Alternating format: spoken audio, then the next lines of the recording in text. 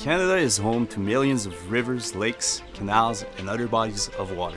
These waterways help shape our country, and we continue to rely on them for travel, recreation, and transport. The Canadian Navigable Waters Act protects the rights of all Canadians to use and enjoy these waterways. It also enhances consultation and engagement opportunities for Indigenous groups.